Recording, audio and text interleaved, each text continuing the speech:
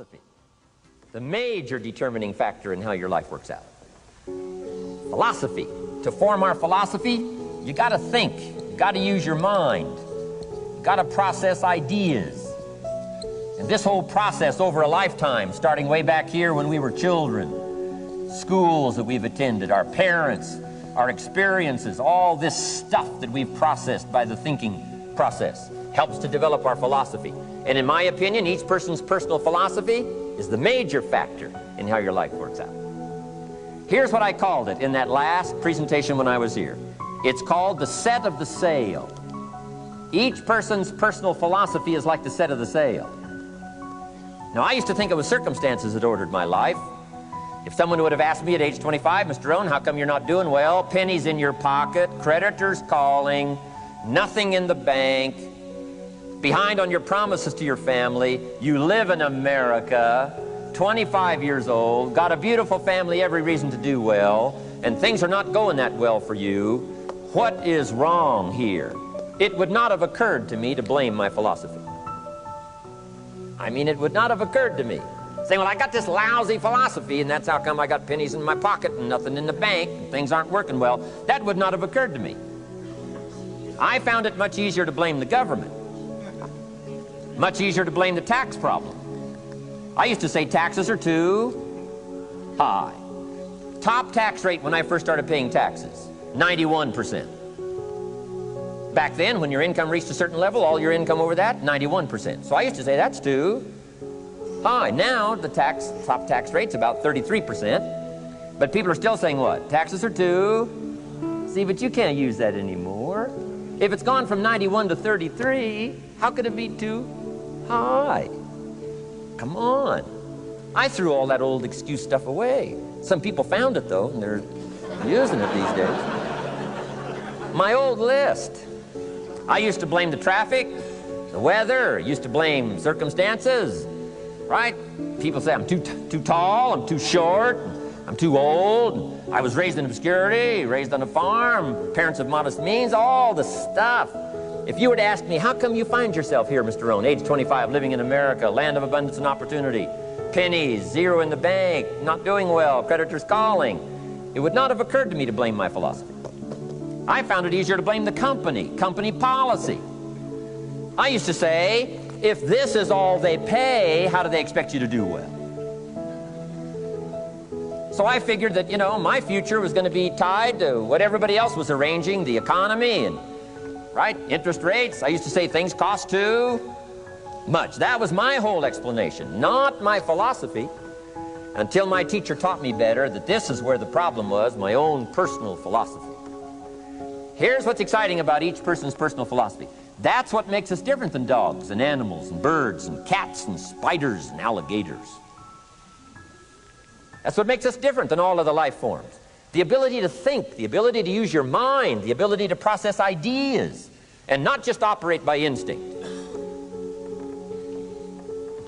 In the winter, I'm telling you, the goose can only fly south. What if south doesn't look too good? Tough luck. It can only fly south. But see, human beings are not like a goose, can only fly south. I mean, you can turn around, go north, you can go east, you can go west, you can order the entire process of your own life. And we do that by the way we think. We do that by exercising our mind. We do that by processing ideas and come up with a better philosophy, a better strategy for our life, goals for the future, okay? Plans to achieve those goals. All this comes from developing our philosophy. Philosophy helps us to process what's available. Well, when we get here, we got seed, and we got soil, and we got some rain, and we've got some what? Sunshine, and we've got some seasons, and what? The miracle of life. Now, the key is, what do you do with all this stuff? How do you turn all this stuff that's available here into equity and promise and lifestyle and dreams and future possibilities?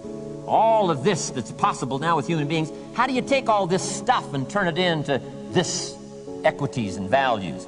Well, it starts with philosophy. What is the seed? What is the soil? What is the sunshine? What is the rain? Is it possible to take some of each of all the stuff that's available and turn it into food and turn it into value and turn it into nourishment and turn it into something spectacular and unique that no other life form can do? And the answer is yes. But you cannot deal with all this stuff and what to do with it unless you start refining your philosophy. Think, use your mind, come up with ideas, and strengthen your philosophy. So the seed and the soil and the rain and the sunshine, this is called, you know, the economy and the banks and the money and the schools and everything that's available out there, processing information, what to do with all that, and turn it into equity and value. That is the major challenge of life, my personal opinion. So each person's personal philosophy now is going to determine what you're going to do with seed and soil and sunshine and rain and miracle, the change of seasons. That's it. My personal opinion. Each person's personal philosophy is like the set of the sail. That's what this seminar is for today. Help you to trim a better sail. You don't need a better economy. You don't need better seed and soil. In fact, when it comes to seed and soil and rain and sunshine and seasons and the miracle of life, that's all you got. Now, what if you blame this stuff? Then you're blaming all you got. If you blame the economy, and you blame the schools, and you blame the teachers, and you blame the sermons and the preachers, and you blame, you know, the marketplace, and you blame the company and company policy, what else is there? When some people get through with their blame list, there isn't nothing else. That's all there is. And if you blame the only thing you've got to work with, I'm telling you, it's called mistake colossal. In not understanding that that's all you've got to work with. And if this is all you've got to work with, then you don't change the seed, and you don't change the soil, and you don't change the rain, and you don't change the sunshine, you don't change the seasons. Right? Guy says, I'll take 3 springs, 4 summers, 9 falls, no winters. No, you can't fool with this stuff. You got to take it like it comes. Then what do you change to make your life work well? You got to start with your philosophy. Guess what I had to do at age 25 in order to change my own future? I had to change my mind. I had to change my thinking. I had to change my philosophy. I was messed up on what was causing my problem. And once I got that straightened out, that all the stuff I blamed, the government and taxes and the marketplace and the economy and things cost too much, negative relatives, cynical neighbors, once I got rid of that and started going for where the real problem was, which was me, I'm telling you, my life exploded into change. My bank account changed immediately. My income changed immediately. My whole life took on a whole new look and color immediately. And the early results I got from making these philosophical changes tasted so good, I've never stopped the process from that day until this. And I'm telling you, with a little consideration of the refinement of your sail, by setting a better sail, refining your philosophy, your whole life can start to change from today on. You don't have to wait till tomorrow. You don't have to wait till next month. You don't have to wait till spring. You can start this whole process immediately. I recommend it. Now, some people do so little thinking, they don't even have their sail up. I mean, you can imagine where they're going to wind up at the end of this week, at the end of this month, at the end of this year. Now's the chance to change, process all this information. So number 1 is philosophy.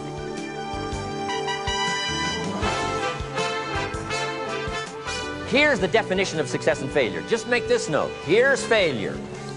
A few errors in judgment, repeated every day. Now, you can automatically assume, Mr. Rohn, I say, I can understand that. A few errors in judgment repeated every day. For 6 years?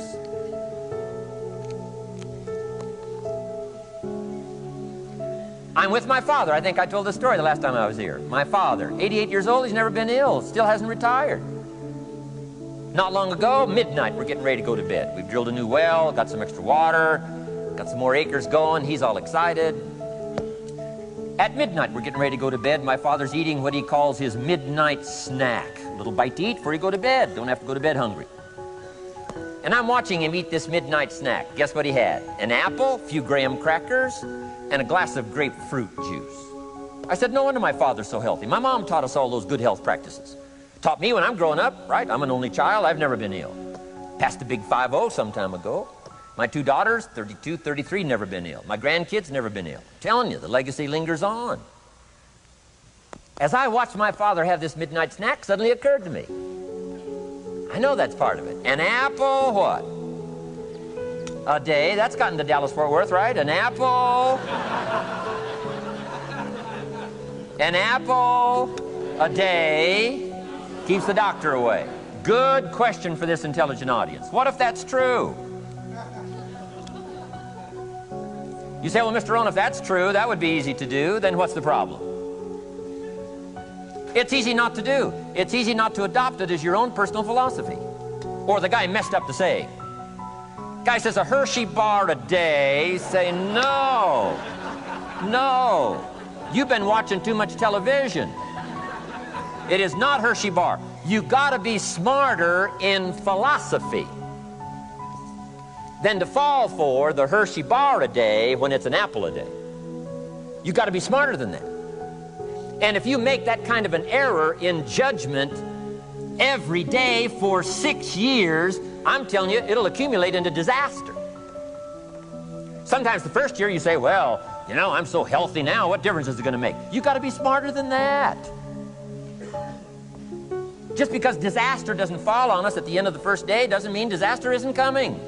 You got to be so smart that you look down the road and say, will the errors in my present judgment of philosophy, what's that going to cost me in 1 year, 6 years, 1 month, 6 months? I'm telling you, the money cost and the health cost and the success cost is too gigantic if you'll look down the road a little ways and say, are there errors in my current judgment like an apple versus a Hershey bar? Is that just a good illustration of some of the rest of my errors in judgment? If it is, that's where I found myself at age 25. I started working when I was 19. I met my teacher who helped turn my life around when I was 25. That's 6 years. At the end of the first 6 years of my economic life, I've got pennies in my pocket. I've got nothing in the bank. The creditors are calling saying, hey, you told us the check was in the mail. I'm embarrassed. I'm behind on my promises. I live in America. I'm 25-year-old American male. I got a nice family, every reason to do well. And I'm messed up. Now, what's messed up? I used to think it was the community that was messed up, and the country was messed up, and the government was messed up. If those Democrats ever get in the White House, that'll really mess things up.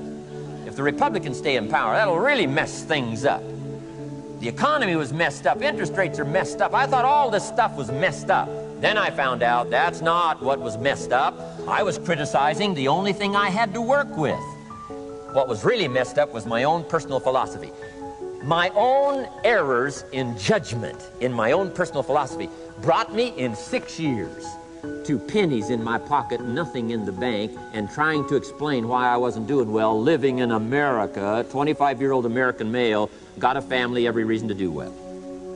Now, once I understood this, here's the formula for failure: errors in judgment, being lax about developing your own personal philosophy. I'm telling you, it's called accumulated disaster. It doesn't matter whether it's your health or your bank account.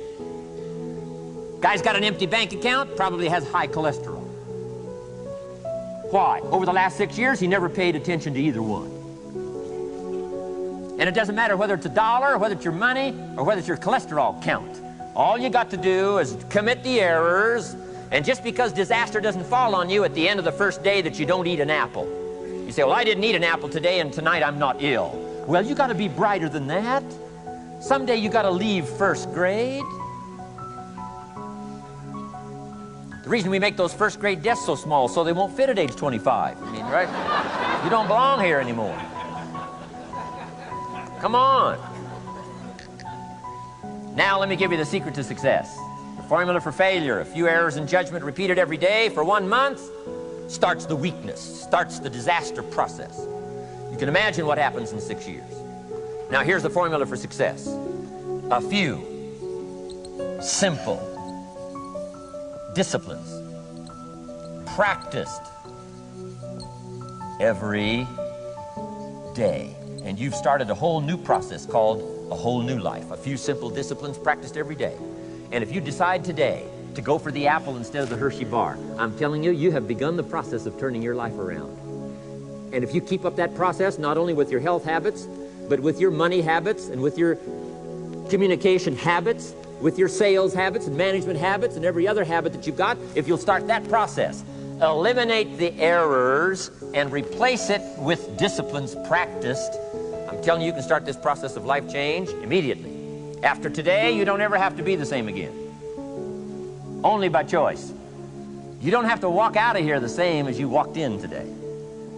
Only by choice. You can start a whole new process. And you say, well, Mr. Rohn, is it that simple? Yes, it's that simple. Where else would you start but with an apple? You don't have to start with something staggering. What if you should be walking around the block for your good health and you don't? What'll that do in 6 years? I'm telling you, the word is disaster. You could and you should and you don't. Here's an even stronger word. You won't. I mean, don't might mean you're careless. Won't probably means you're stubborn. And either one's called disaster. Could, should, don't. I'm telling you, that's why at the end of 6 years, I found myself with pennies in my pocket, nothing in the bank, creditors calling. Could, should, won't. Could, should, don't is called disaster. Now, how do you change all that? The next 6 years, I got rich. The next 6 years, I became a millionaire. By the time I'm 31, I'm a millionaire. How about that? You say, well, Mr. Rohn, what happened? Well, strangely enough, during that second 6 years of my economic life, the government was about the same. I'm telling you, taxes were about the same. My negative relatives were the same. I'm telling you, the economy was about the same, and prices were about the same, and everything else was about the same. Circumstances were about the same. Then how come I got rich? How come I totally changed my life? I was not the same. Somebody says, well, what did you go to work on to do all that? I started with my philosophy. I started amending my errors by doing some better thinking, changing my mind, coming up with ideas that I didn't have before I met my teacher. And once that whole process started for me, I'm telling you, I changed my whole life. Within a 6-year period, I was never the same. And I've kept up that process all these years. One of the reasons why I'm here is to continue my craft. I don't want the day to come someday somebody says, you should have heard Jim Rohn 10 years ago when he was really terrific. Guess what I want people to say? I heard him 10 years ago, but you should hear him now. I'm telling you, the man works on his craft. I'm telling you, the man's done some extra reading. I'm telling you, the man doesn't miss a trick. I'm telling you, he's worked hard on himself. That's why he's able to deliver like he does. The same thing can happen for you as a teenager. It can happen to you as a mother, as a father, as a business person, as a salesperson, running a business. Doesn't matter. Management, wherever you find yourself. This is the process called personal change. And what I say to start with is start with your own philosophy. Your philosophy is going to determine whether or not you go for the disciplines or continue the errors that's called potential disaster. And everybody has it within their power. Well, it was so happy for me to find out at age 25, Mr. Shove said, Mr. Rohn, you don't have to change countries. But you do have to change philosophy. And if you'll change philosophy, not country, you can turn around your income, you can turn around your bank account, you can turn around your skills, you can become capable, powerful, sophisticated, healthy, influential, all the other equities that you could possibly want out of your life, using the only stuff there is and not trying to change any of this stuff. Appreciate all of this stuff with all of its ups and downs, with all of its mystery of why it works and sometimes it doesn't work. Don't challenge this. You don't have to ask for another planet. You don't have to ask for another country. Just ask for another book. Ask for another seminar. Ask for another idea. And you can start this whole process of personal life change. Now, I could spend the whole day on philosophy, because that's where it is. If I could get you intrigued with that enough to study it, enough to ponder it, to where you would pick up the commitment like I did and say, hey, as simple as an apple a day, as simple as a walk around the block, why not start right there? If you don't start there, where else are you going to